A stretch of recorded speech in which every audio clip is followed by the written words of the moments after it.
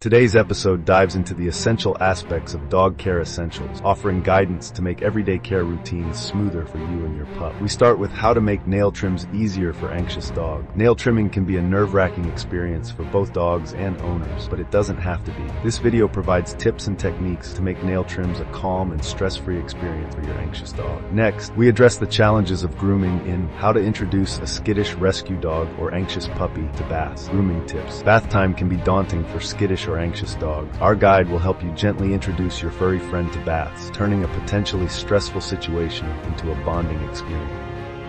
Nail trims cause anxiety for many otherwise mellow pups, but you can help them overcome that fear. Start by gently touching paws frequently during calm moments to normalize handling. Have plentiful treats ready to reward cooperation during clipping. Take only a tiny bit off at a time to avoid quick, which causes pain and teaches them to distrust trimming. Make it a consistent positive ritual and they'll relax into it. Subscribe for more grooming tips.